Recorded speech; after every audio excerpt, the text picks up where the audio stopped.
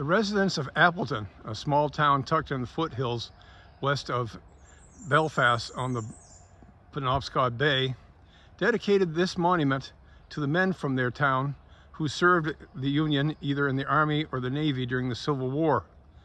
The monument features a granite base and a marble statue of a Union veteran leaning on his musket. He looks quite tired if you study his face. The monument stands at the rear of the Pine Grove Cemetery, which is located on the Kennebec Road in the central part of Appleton.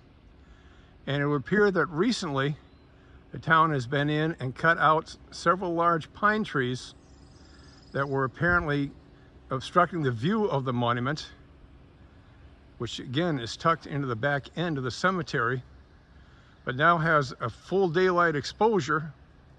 Gives you a sense of the woods that you will find through this section of the mid-coast.